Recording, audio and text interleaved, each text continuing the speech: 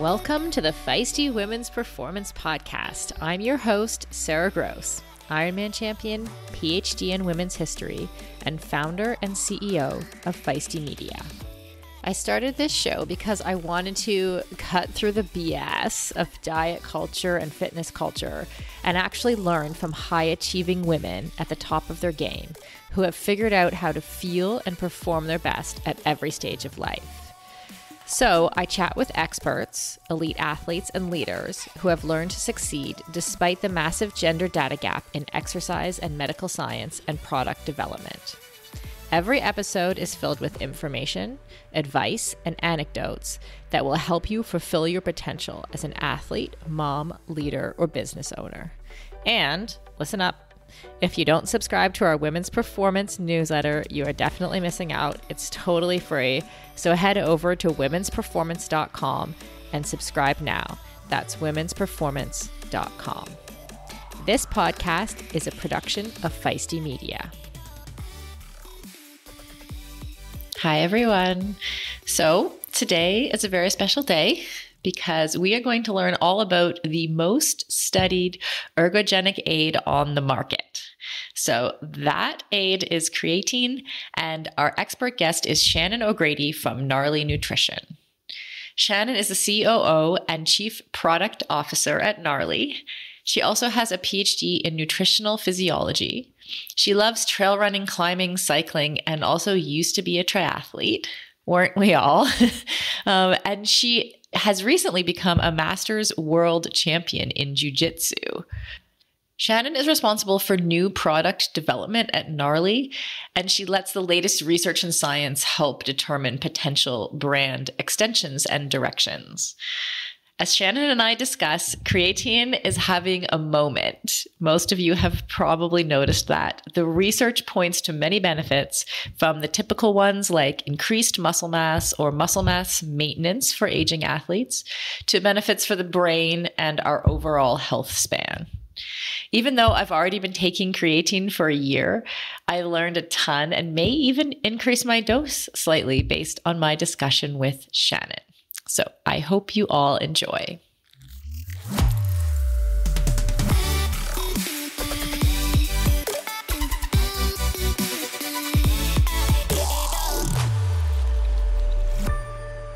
Good morning, Shannon. Welcome to the podcast. Good morning. Thank you so much.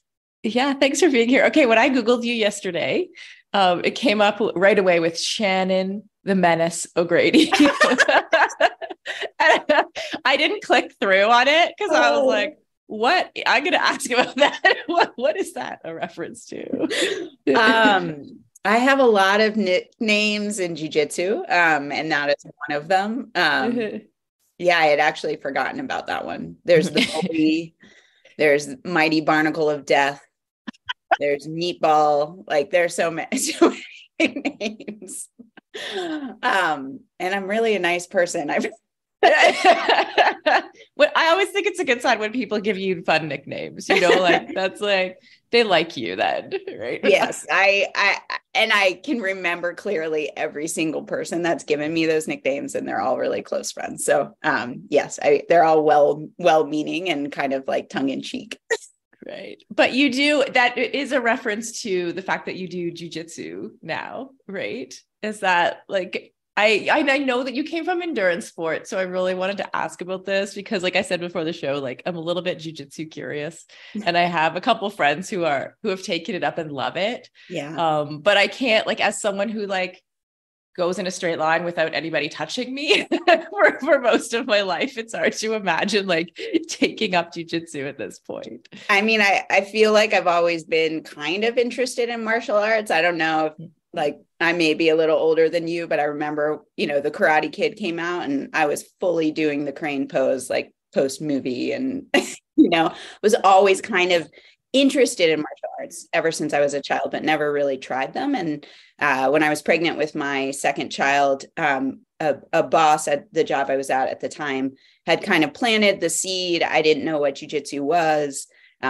It's really good for self-defense because most fights and attacks end up on the ground, and jiu-jitsu is a grappling sport. So it's similar to wrestling. Rule sets are a lot different, but it's basically ground fighting.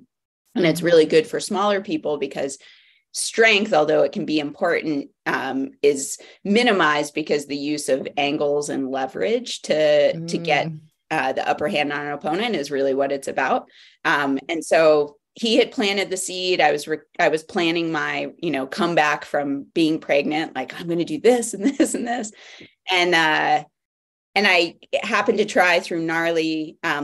Number of years later, we did a team building exercise at a jiu-jitsu gym down the street. And I was training for an ultra marathon at the time. And I just remember, like, as soon as I'm done with this run, like, I'm going to give this a try. And it was pretty much like, taken with it from the first day. It can be very frustrating when you start, but it's like chess with your body, and it's just so challenging and fulfilling. It's been about 7 years now, and I'm still as excited about it as I was. Oh, wow. So how old were you when you started? 38. Oh, wow. Okay. Yeah. So I often say, I wish I had started, earlier in life, but, I think you find things when you're, when you do, and I'm glad that I did. And now, my husband at first was also like, oh, we have, we bike and we run and we climb, and like, do we really have time for another hobby? And when I say we, he meant me, the collective we. But now he's doing it. Both my kids are doing it. So we've really met a great community through the sport. I think, like most sports, like, it has a really solid community, and that's part of what makes it, great and fun. So it's a family affair now. Nice. And do you still bike and run and climb and do those things? I do. Yeah, I definitely do. I bike less probably than I used to, but I kind of run weekly, try to climb weekly. Most of our climbing is my husband's main passion. And so most of the trips our family takes together, we go climbing, and jiu-jitsu is still my number one, but I love all of those. And I feel like they complement each other a little bit. I need time outside to balance, everything. That makes sense. And you also have a PhD in nutritional physiology. So where did that kind of interest come from? Like, were you doing sport at the time? Is that what sort of triggered the interest in that kind of study, or what's the chicken and egg there? Yeah. So my PhD is in biology, and my thesis was in nutritional physiology. Okay. So I always kind of just lead with that because it really informs what my background is. And my dissertation actually wasn't on sport at all. It wasn't in humans at all. It was looking at adaptations to herbivory or carnivory in different animals. So both behavioral and kind of physiological adaptations. And during that time is when I found endurance sports, triathlon specifically. And, I think everyone listening, we all have had our nutrition mishaps and realize, like, what a critical thing nutrition is if we're going to get into these things. And so my, having that interest, being in, really in a research surrounding in graduate school, like, I just geeked out on all the nutrition research, and then did a postdoc in water metabolism in humans, and kind of transferred in that direction. But yeah, always interested in nutrition, and the overlap of sports really came when that was my own focus in terms of training. Right. What is water metabolism? So looking at how different behaviors or diet choices or lifestyles affect how our body processes water. And we use something called stable isotopes to track that in humans and in animals as well. But the project I was looking at specifically was modeling that in humans. Interesting. Okay, so I want to talk about creatine.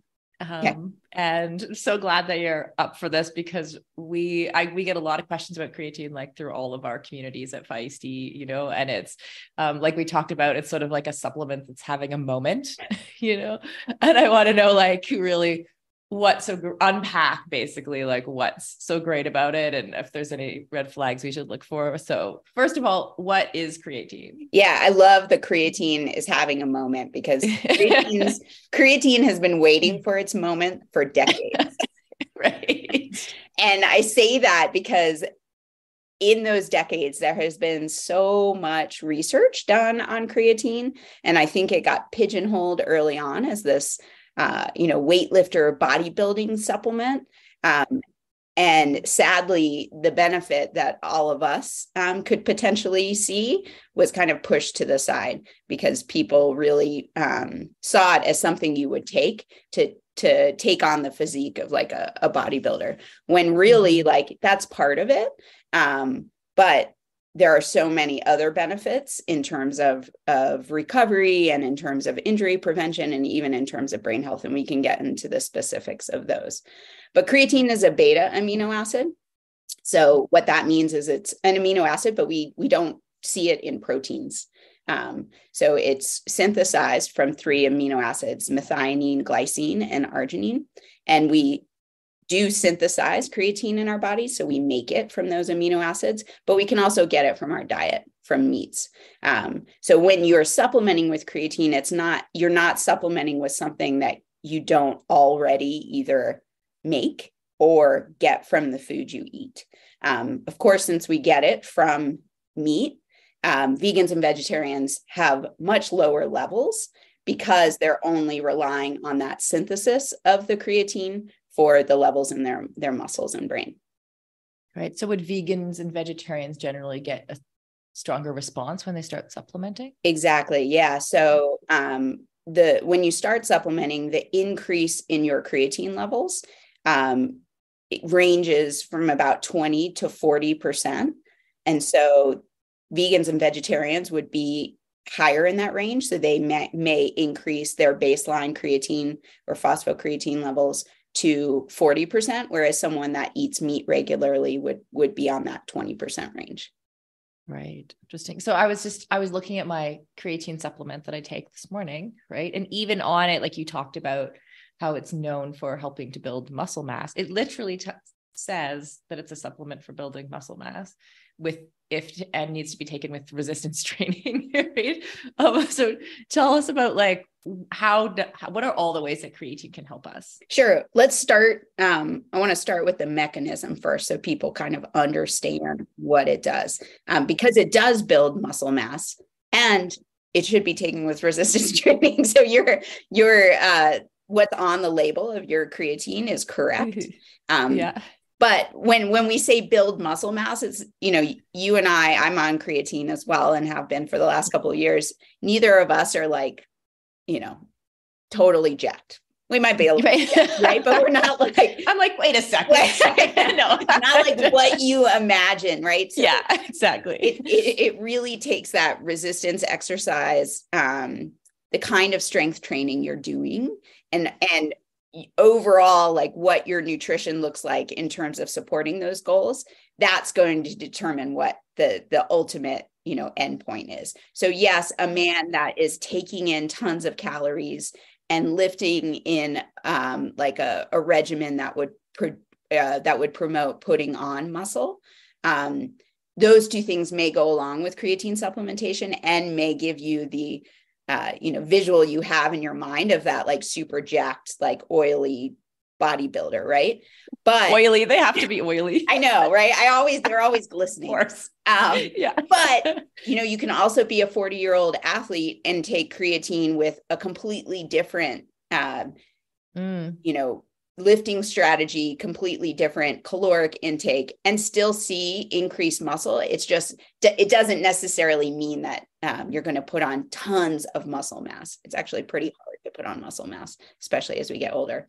So back to the mechanism. Creatine, like I said, we synthesize it, we get it from food. But our stores in our muscles, so most creatine is stored in your muscles, are not fully saturated. So they're not up to 100%.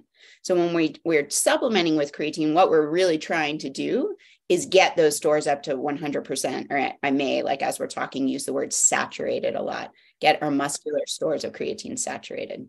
And would they never be saturated through diet alone? They wouldn't. We naturally break down creatine as part of metabolism.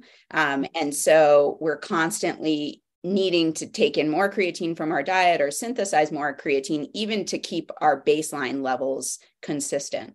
And so if you consume meat in your diet, like we talked about, those baseline levels are going to be higher than if you don't. If you consumed meat and then you turned into a vegan or vegetarian, you would see those baseline levels drop because your natural inputs of creatine go down. Does that make sense? Yeah. Yeah. Yeah. So we're not going to eat just meat and top up our levels. The supplementation actually is the only thing that does that. Yeah. I've been curious, like, if you took someone that was on, I'm not a big fan of the carnivore diet, but if you took someone that was on something like the carnivore diet that consumed, like the Liver King kind of situation. Exactly. Right? Yeah. Speaking of oily, right. But, what does their baseline level of creatine look like? Like, I'm not sure anybody's ever looked into that. Like, naturally, how high could we get our creatine levels? But in most people studied, that creatine storage is about 60%, 60 to 80%, depending on how much meat is in your diet. So, yes, we would take creatine supplementation to try to bump that up to 100%. And when we take creatine or we make creatine, it's stored in our muscles as phosphocreatine, which is essentially just a creatine with a little phosphate molecule added onto it. And I almost think of creatine as like a storage for that phosphate, because it's that donation of that phosphate that becomes really important. So when we do muscular work, when we're exercising, we're asking our muscles to work. We need ATP or adenosine triphosphate for that action, right? And we have a teeny bit of stored ATP in our muscles, but really we want to be able to generate that ATP quickly. And that's where phosphocreatine comes in handy. We can make creatine through aerobic metabolism. We can make it through anaerobic metabolism or glycolysis. And then we can also make it through the creatine phosphagen system. And it's the fastest way we can make ATP, but it's very limited in the amount of ATP we can make. And what happens is that phosphocreatine donates a phosphate to adenosine di or 2 phosphates to make adenosine triphosphate, or, with 3. So it's pretty much just like, here, take my phosphate molecule and now you're ATP. And that production of ATP in someone that's at normal creatine levels, I've seen quantified as being about 5 to 8 seconds of like ATP production. When we're up to 100% or full storage of phosphocreatine, we increase that time or that window of ATP production to 8 to 12 seconds, which doesn't seem like a ton of time, but this is why it can be so helpful in power-based or strength-based movements, hence the connection to bodybuilding, right? Right. And in many measures in scientific studies of these power-based movements, whether it be sprinting or max weight lifted, like on a deadlift or a specific Olympic lift, or maximum reps for a specific weight, you see about a 15 to 20% increase in those measurements of power-based activities. So that's huge. So it doesn't seem like a huge increase in window, but it translates to a pretty big increase in power generation. And then it doesn't stop there, right? Because if you're able to lift more, your body adapts to that and you put on muscle. Right. Okay. So as I'm thinking through that, so that 8 to 12 second window, does it make that more repeatable too? If you see what I mean? So like you do something that's 8 to 12 seconds better, then can you do something for 8 to 12 seconds better the next minute? Yeah. Right. Because it's kind of this adaptation, like domino effect. Again, if that's kind of the way I'm thinking about it. Right. So that 8 to 12 seconds might help me lift more in the here and now, giving my body that adaptation stimulus will put on more muscle, which then along with the 8 to 12 seconds will help me lift more again, which will help me put on more muscle. So I don't know what the timeline is, of something like right. that. For sure. But yes, I think it's a positive feedback cycle.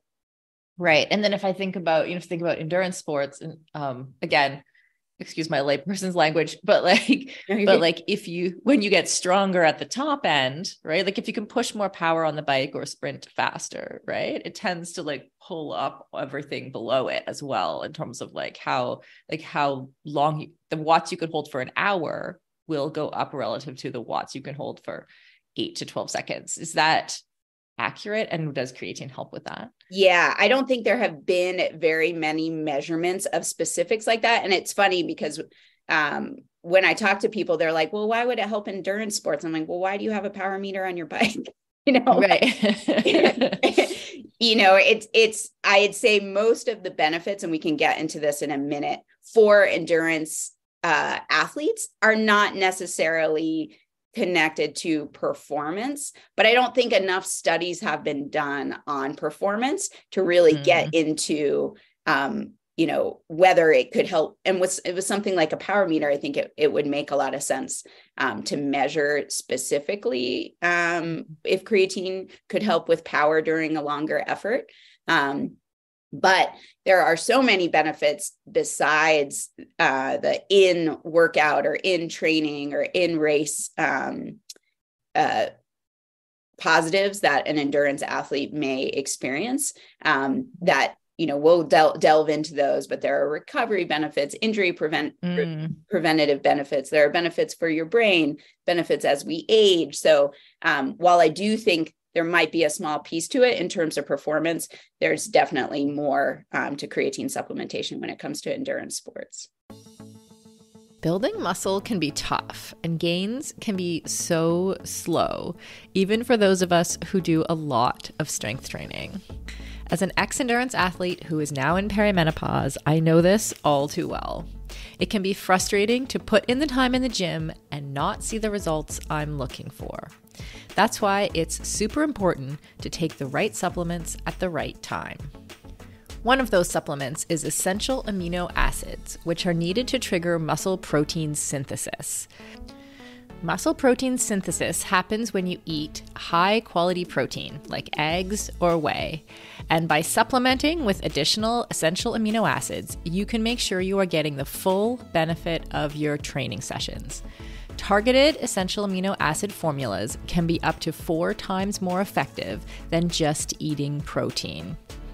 I've been taking amino acids for almost a year, and in combination with eating quality protein and a couple other supplements, I have managed to turn the tides on age-related muscle loss, which starts at 30 for women, by the way, and I have continued to make strength gains as I head towards 50. AminoCo has been a long-time sponsor of Feisty Media and has supported all of our brands and podcasts over the years. I recommend starting with AminoCo Perform, and you can grab some at aminoco.com/performance. If you enter the code PERFORMANCE, you will save 30% and receive a free gift if it is your first purchase. Give it a try and let me know how it goes. That's aminoco.com/performance and use the code PERFORMANCE to save 30%.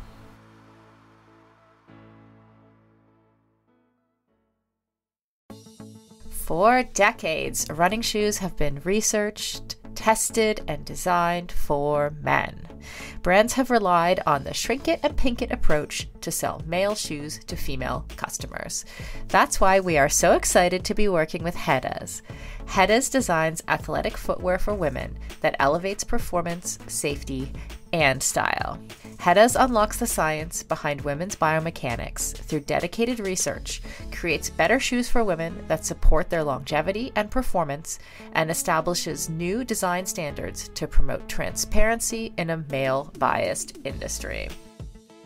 Hedas have a lower ankle collar to reduce rubbing, a breathable mesh toe box to allow for ventilation and to allow for female toe shape, a special kind of plate in the midsole to keep tired legs going, a narrow heel cup to reduce heel slippage and take the pressure off our Achilles, and a rounded instep to create a snug fit. Hedas has 3 shoe models designed for different sessions: the Alma Cruise for long runs, the Alma Tempo for training days, and the Alma Speed for pushing the pace. I've personally been running in the Alma Cruise and I love them. It's the shoe I always wanted and never knew I needed. The fit is perfect in every way. You can get your own pair of Hedas at hedas.com and use the code feisty20 for 20% off. That's feisty20 at hedas.com, and it will all be in the show notes. Endurance sports should be accessible to everyone, right? That's why we are so excited to be partnering with Motive. Motive is one of the fastest growing training apps in the world today, with thousands of amateur athletes signing up every month and a nearly perfect 4.9 star rating in the App Store. You are not a template, and your training plan should not be either. Prepare for running races, triathlons, cycling events, duathlons, or swim runs, however your season schedule shapes up, and get training written by some of the best coaches in the world in each discipline who know what it takes to help amateur athletes reach their goal on race day. The app takes the training written by those experts and then creates the most optimal training plan for your schedule, abilities, and goals. Plus, the training is fully customized to your race schedule, how much you can train each week, your current abilities, and the goals you want to achieve in your race. You can use the app for free as long as you want, or get all the upgraded features from the app for just $19.99 a month. But as a Feisty listener, you can sign up at mymotive.com and use the code FEISTY for 2 months of full premium access. That's right, you get 2 months of premium for free. So you quite literally have nothing to lose. So head over to mymotive.com, mymotiv.com, and use the code FEISTY, FEISTY. And on a personal note, I know the founder of Motive, and he is driven to make triathlon and all endurance sports more accessible for the athletes who care about their performance, but who aren't quite ready for a full-time personal coach. If that sounds like you, definitely try the app for 2 months for free. You literally have nothing to lose.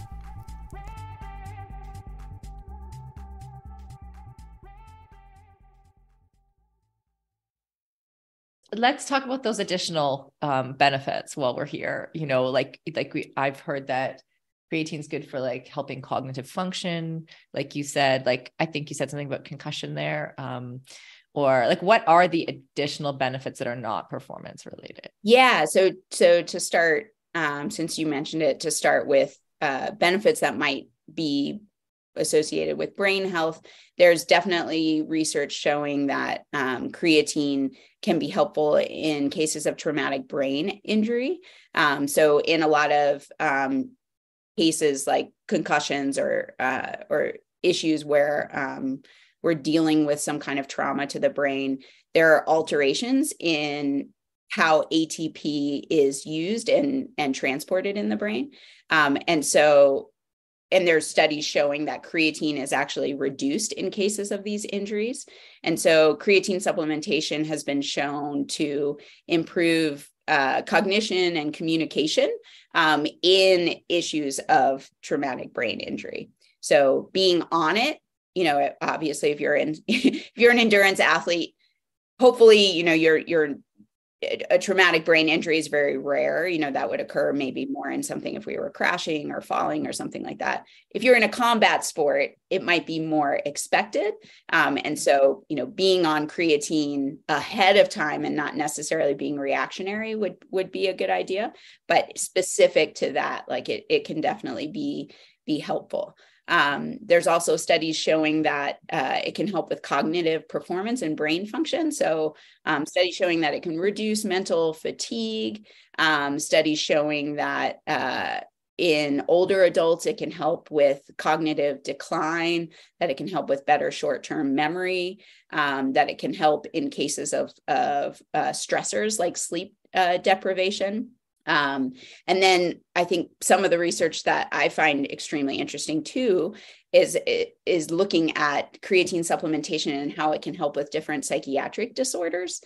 So most of the research that's really promising there are in cases of depression and post-traumatic stress disorder. So in a lot of psychiatric disorders, we also see changes or differences in how ATP is transferred and used in the brain. And so this is where that connection with creatine comes.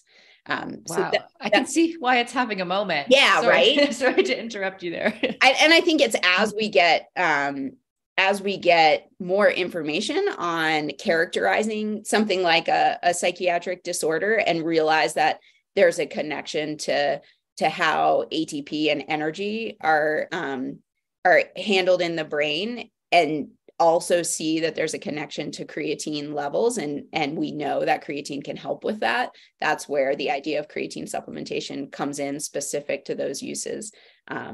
So it's been cool to see that research grow and grow.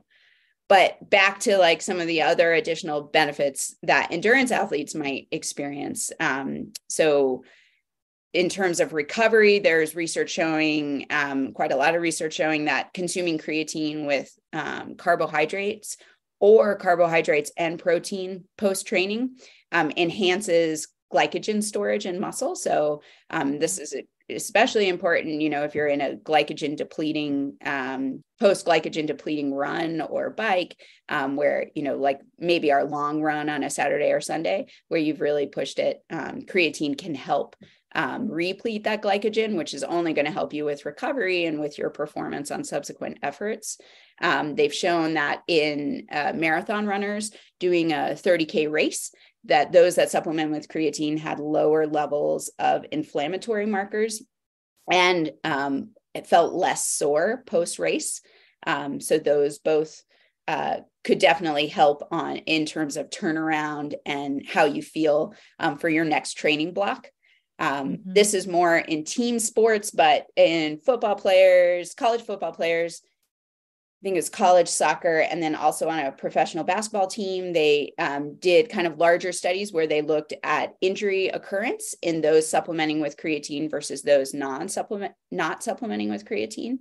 And they showed lower incidence of cramping, of heat illness and dehydration, of muscle tightness, muscle pulls, and total injuries and missed practices. If you're exercising in heat, or you have a race that you're doing in higher heat, there's research showing that creatine supplementation can help with heat tolerance.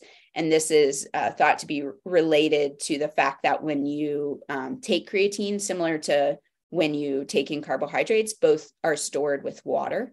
And so it increases your intracellular water. And there have been studies showing that it helps with cardiovascular responses to that increased heat. So things like heart rate and internal temperature and sweat rate. So that could also help with performance, but really specific to being exposed to high levels of heat. And then if you're injured, there are a lot of studies showing that creatine supplementation during injury helps really maximize your response to rehab, because it's helping muscles that would normally reduce in size and use just because you're not using whatever injured limb we're talking about. Creatine supplementation can help minimize that loss of muscle and help maximize the return of that muscle during a rehab program. I think that's all the major. Is there anything it doesn't do? I know, right? Yeah, I mean, it's there, and now they're starting to look at female specific benefits. So there's a great article that came out, I want to say in the last 2 years, looking at creatine supplementation specific in women. And obviously, there can be a benefit for aging female athletes or aging females in general that do some training where keeping on muscle mass can be a bit of an uphill battle, and adding creatine into a nutrition program for aging female athletes helps us keep on muscle, which then has a positive impact on our bone health. So minimizes the risk of things like osteoporosis. So it can be super helpful there. And they've even done studies looking at connections of creatine to low birth weight and preterm birth. And I haven't seen too many studies come out here because obviously it's a very sensitive group. But both low birth weight and preterm birth are linked to reductions in creatine synthesis and storage during pregnancy. So there might be something there as well. So yes, Wow. it is having a moment, quite a rather large moment. and for good reason, it sounds like. Yeah. So I started taking creatine, like I said, about a year ago. And my reason was like some of the things you mentioned. So like I'm 47 now. I started having some symptoms of perimenopause. And what happened was like, I would sometimes for like stretches of 2 weeks didn't know how my body was going to show up. Like just would feel almost like I was like that PMS feeling of like, you can't go hard in the gym, but like for long periods of time. And then what would happen is like, I couldn't go hard. My mood was spiraling downwards. Right. And I was talking to Celine Yeager, who does our Hit Play Not Pause, podcast. That's all about like active women, perimenopause and menopause. And she was like, you should try creatine and it might help with some of the cognitive things too, because I was having those like brain farts, like that people often get with perimenopause. Like, but I still get it, but just not as much, and it really did help with all that. Can you explain, how, like my brain is like, how does something that helps with like muscle contractions help our brains? Like, how does that work? Yeah. I mean, I think it goes back to, so one of the things creatine also does is it helps with that production of ATP, but it also helps with the shuttling of the ATP. So I don't know specifically, relative to brain fog associated with perimenopause or menopause, if that's do we get the fogginess because there's an issue with energy shuttling in our brain? But it's definitely true with traumatic brain injuries. And it's thought to be also the reason why it helps with things like PTSD and with depression, is that the shuttling, both the production of that ATP and then shuttling of that energy to other parts of the brain, is the reason why creatine supplementation can be helpful in those cases. So and it is an assumption, I would assume that the mechanism is somewhat similar, in that it's helping both with the production of ATP and also with the shuttling of that energy to those foggier parts, I guess. Right. Totally. Would you recommend that people take ATP for reasons, even if they're not lifting or not doing any kind of physical training? Yes. Sorry. Did I say ATP? No, you're good. Speaking of brain farts. Yeah. I mean, it depends on the reason or the benefit they're hoping for, right? If it is a brain specific benefit, then 100% yes. Most of the research on creatine in terms of power production is specific to, like your supplement said, doing it in coordination with some kind of resistance exercise.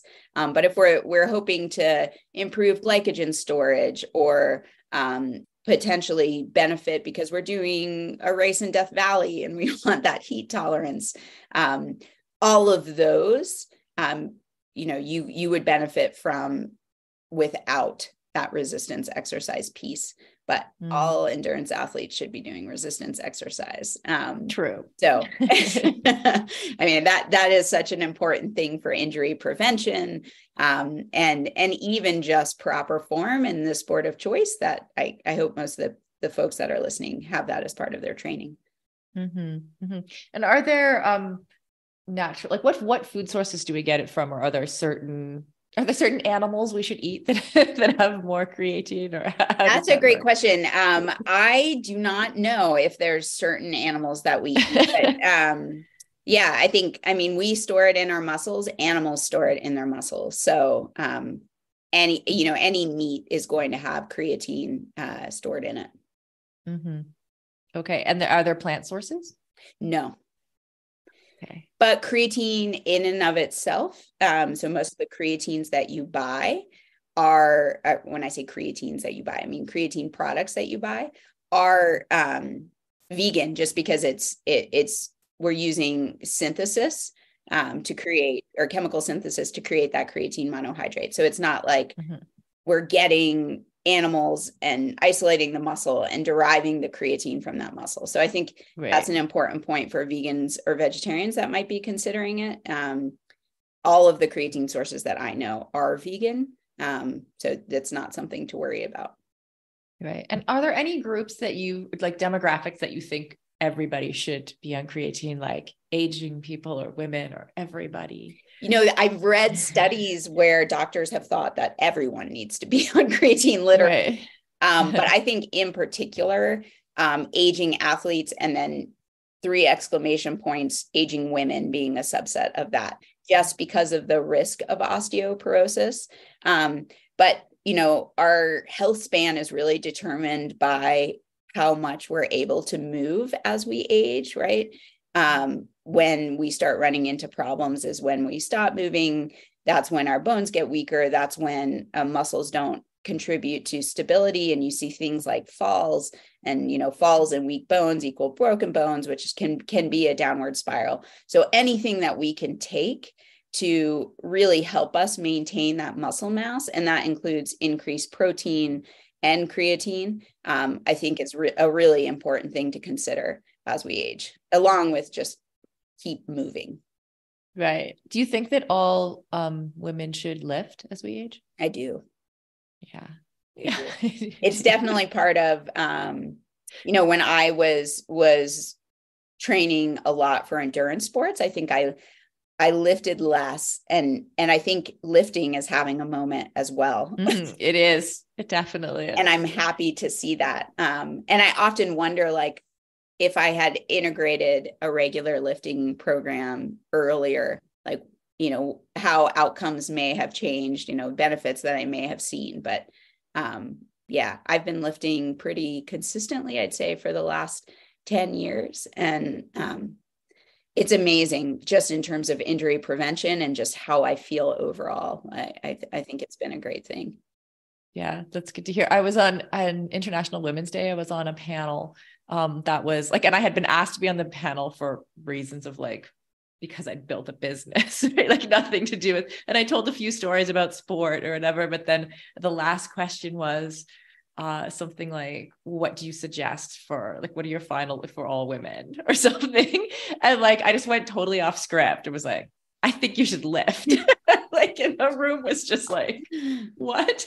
Like not expecting. So I'm kind of glad to hear that that's you confirming that it was good advice. Yeah, it's such good advice. I think often similar to creatine, like we get women, and especially older women, can be intimidating to go into a gym. Or what moves do I do? Or do I need a leg day, or do I need an upper body day? Right. It can be a hard thing to navigate. And so finding a community that you fit with that has the same goals, I think can be a good way. And there are a lot of gyms out there, I think that cater to aging athletes.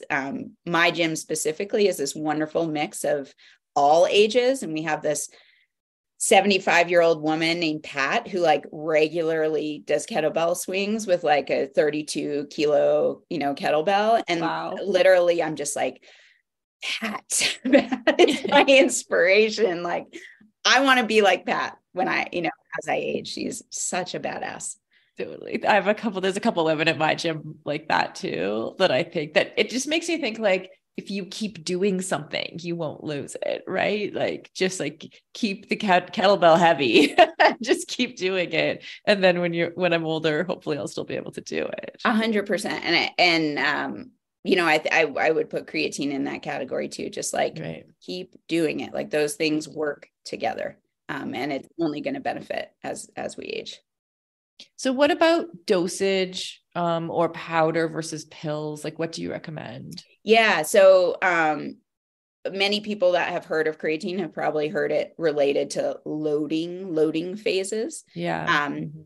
And so where that comes from is more about how quickly you want to see a benefit to your creatine supplementation. So it takes time. When you take creatine, and this is, I think a lot of people get confused about this because I get a lot of questions about, well, when should I take it, before or after? So creatine supplementation doesn't necessarily have an acute impact on the exercise we're about to do, right? It's more of building up those storage, the creatine storage in our muscles, or maintaining the storage if we've already gotten to that 100%. And so when you load creatine, you're just trying to get your stores to 100% more quickly than if you started on what's called a maintenance dose. A maintenance dose is typically 5 grams of creatine per day. It's can be body weight associated, but for most people, it ends up being between 3 to 5 grams of creatine per day. And at that dosage, typically it takes about 3 to 4 weeks to get to that 100% or that saturation of phosphocreatine storage. A loading phase is also a weight specific dosage. It's, I think, 0.3 grams of creatine per kilo of body weight. And you are taking about 20 grams of protein per day. So that's, typically it's recommended that you end up dividing that into 5-gram doses, and you take it 4 times throughout a day, because taking high levels of creatine, some people do get some GI distress, not at that 5-gram dosage usually, but at 20 grams, yes. Right. And so dividing it up over the course of your day into smaller dosages, if you're doing that, it reduces that 3 to 4 week period to 1 week. So loading is not necessary unless there's a reason, you have some kind of timeline associated with the benefits you're hoping for.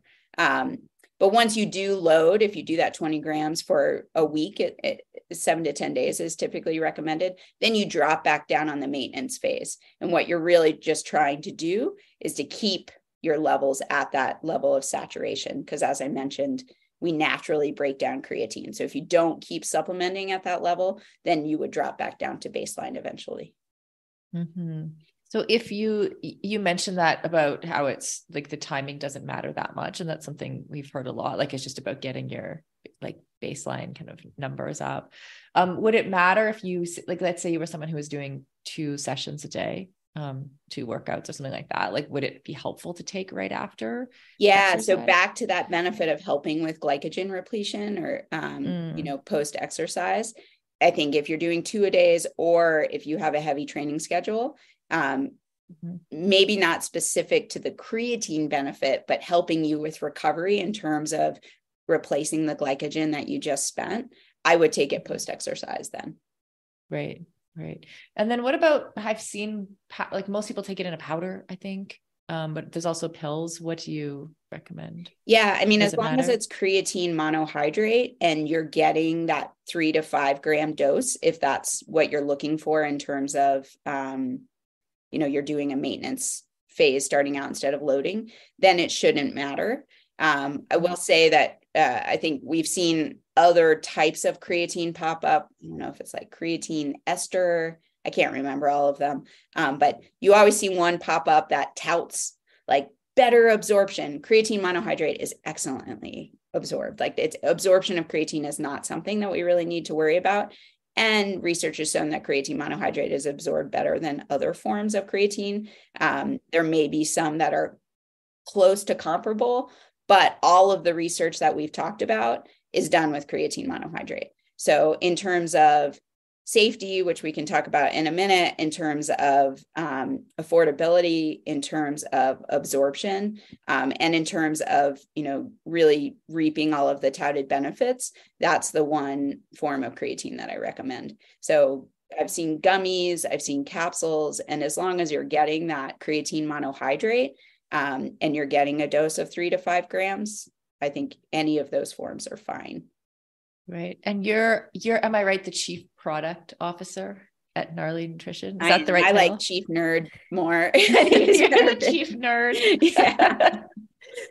but you'll know what sort of goes into creating the best supplement, right? And so what should we look out for? Because it sort of sounds like, you're saying like any form of creatine can work. So are there things that we should watch out for? Are there some supplements better than others for some reason? Yeah. So, I mean, I think once again, the form creatine monohydrate, look for a product that has that. Look for a product that's third-party tested. So that could be NSF, which is Gnarly Nutrition, the company I work for. All of our products are NSF certified. And there are different levels of that, right? There's a contents certification where that they're testing for all of the label claims, which basically means when you pick up a supplement and it tells you it has 5 grams of creatine, NSF actually tests to make sure in a serving you are getting 5 grams of creatine with some room for variation on either side, but essentially you're getting 5 grams. It also, that product has to go through a screening by a toxicology panel to make sure it's, safe for consumption. It's tested for contaminants like microbes and heavy metals and pesticides.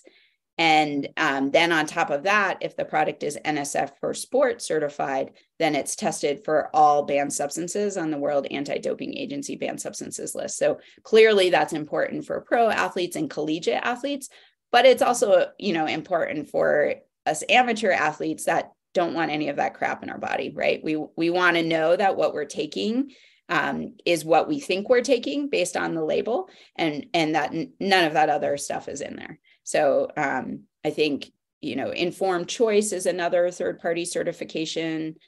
Consumer Lab has a third-party certification, USP, which stands for US Pharmacopoeia. So there are different versions of this third-party certification, but they're essentially making sure that the product is safe, that it is what it says it is, and that it doesn't have other things that aren't listed on the label in it. Right. Right. And you mentioned GI distress earlier. Are there any side effects we should look out for? Yeah. So that GI distress only comes with higher levels of creatine supplementation. So if you are considering loading, that's why it's recommended that you break that 20-gram dose into 4 smaller doses, separated by a few hours throughout the day. For a long time, it was thought that creatine could lead to issues with your kidneys, could cause some kidney issues.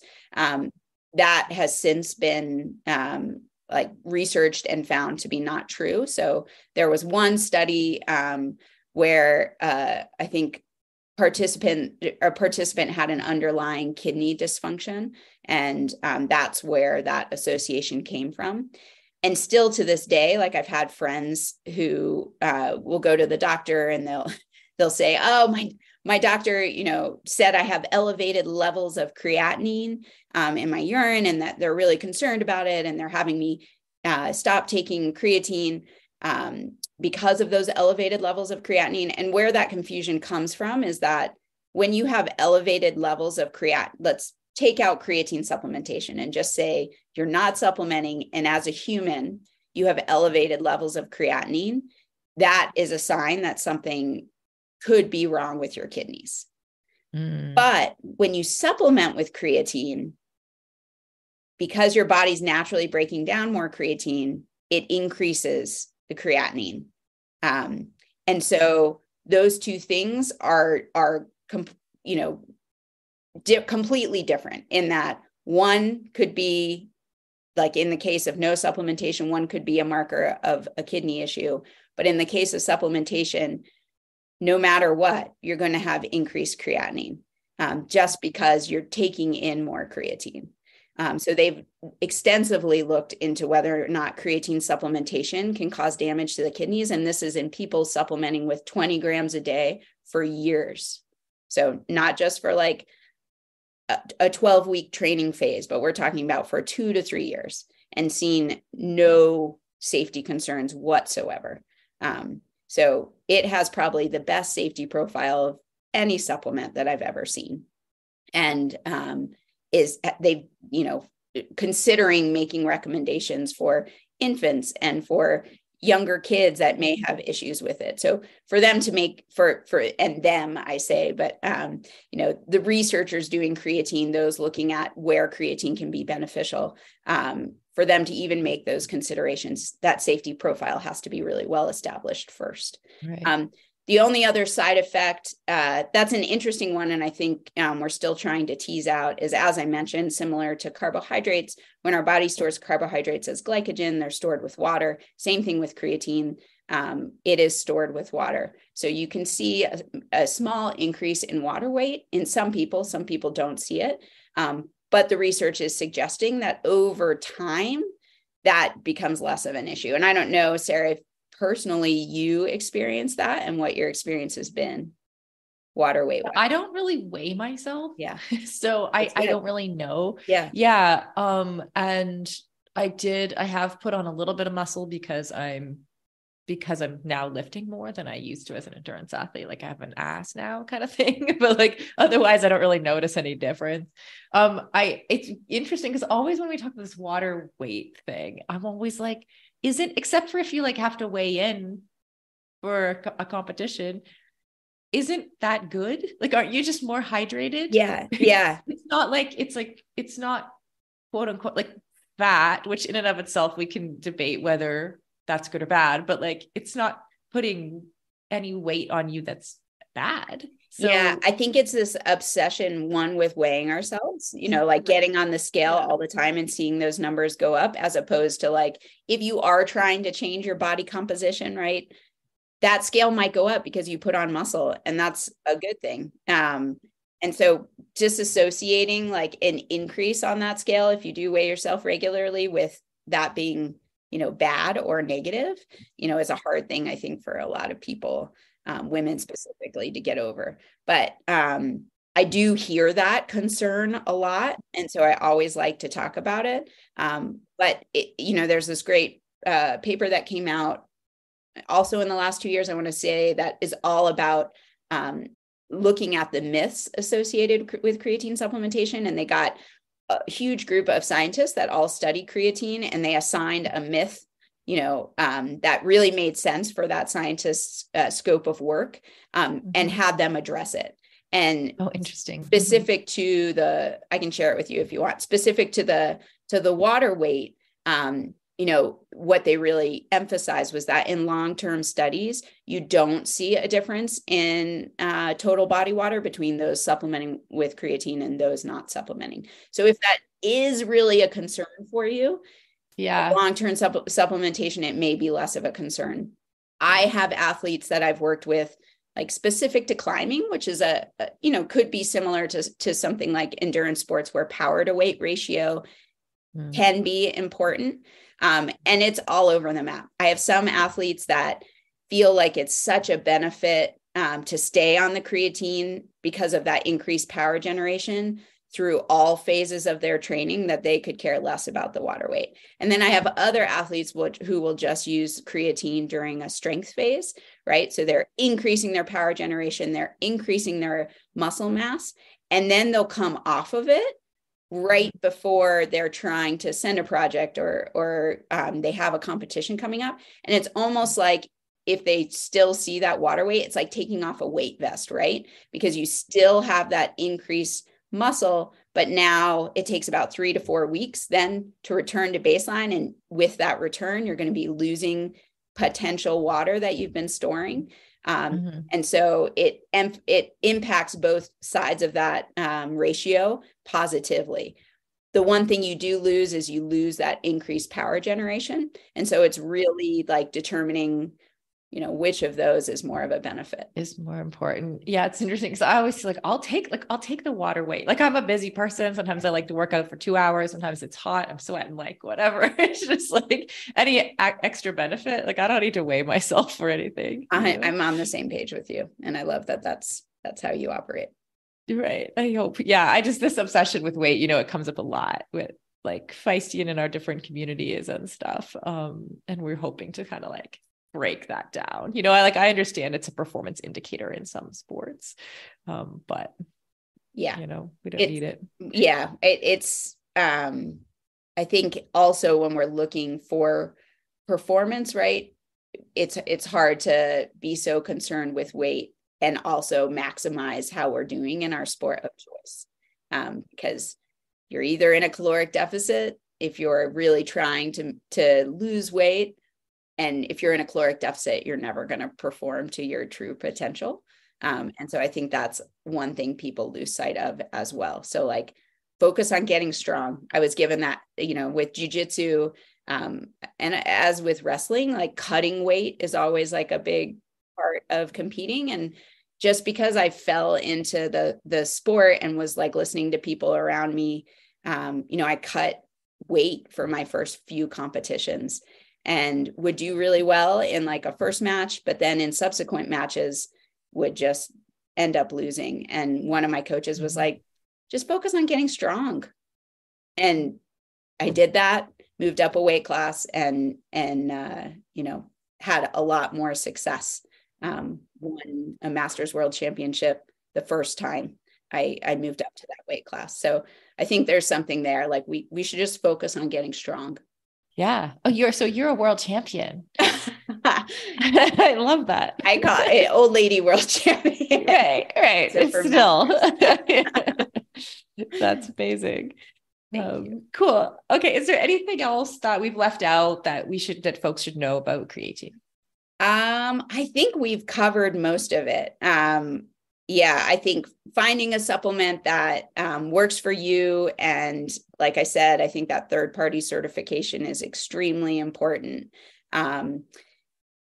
Just adding it into your daily regimen, it doesn't taste like anything. So adding it to a protein shake or adding it to some juice, taking with some carbohydrate can improve creatine absorption slightly. But as I mentioned, it's already really absorbed, and being consistent with it. So just once again, taking it every day and not stressing out too much about when you take it during the course of the day, except if you're doing, really hard training, it can be helpful to take after, but just consistency, and realizing that the benefits can be, more than just putting on muscle mass. It can help us in a number of different ways.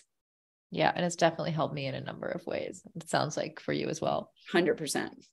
Mm-hmm. Great. Well, Shannon, thank you so much. This has been really fun and informative, and I appreciate all of the insights. So thanks. Yeah. Thanks so much for having me on, Sarah. I really appreciate it.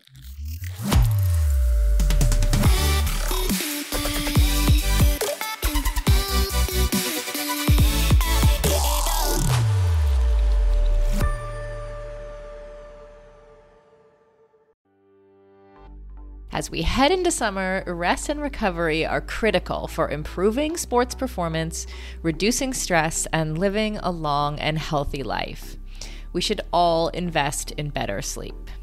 So, think about the thing you lay your head on for 8 hours a night. If it's not exactly right for you, it can lead to needless tossing and turning, or worse, have you waking up with an unrelenting kink in your neck. My new Lagoon pillow has helped me improve my sleep immensely by pairing me with the performance pillow that has everything I need. So I personally was matched with the Otter pillow. Shout out to Team Otter, which I love because it has a gentle cooling effect. And I was able to choose how much stuffing I wanted in it, which is super important to me because I'm doing a decent amount of CrossFit these days and my shoulders are kind of creaky. So having a pillow that is stuffed just to the right height keeps my neck and head in exactly the right position and comfortable for the entire night. And as of fall 2023, Lagoon launched their 100% mulberry silk pillowcases. It's cool to the touch, buttery soft, and great for your skin and hair. You've got to go check out this pillowcase if you want to feel great and look great every morning. Waking up for morning workouts has never felt better. I'm refreshed and pain-free thanks to my Lagoon pillow. To check it out for yourself, go to lagoonsleep.com/performance and take the 2-minute sleep quiz to find your perfect pillow match. And then use the code PERFORMANCE for 15% off your first purchase. That's code PERFORMANCE at lagoonsleep.com/performance, whole 15% off, and the link is in the show notes. You can just click through there.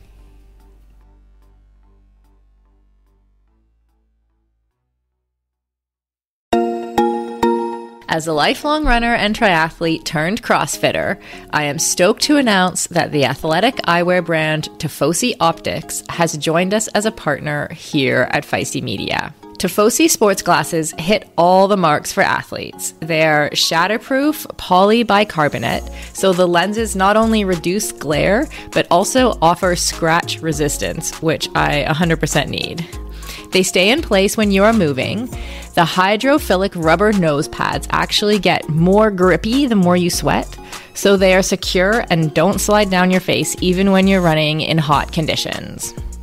No matter what sport you do, Tifosi has shades for you. Whether you love tennis, fishing, pickleball, running, cycling, or just hanging out on the beach. They are super reasonably priced, which I love, so I can have multiple pairs that go with any outfit. And of course, Feisty listeners get a special discount. So head on over to tifosioptics.com and use the code FM20. FM as in Feisty Media to get 20% off your order. That's FM20 at tifosioptics.com. I'll put a link in the show notes to make it easy for you.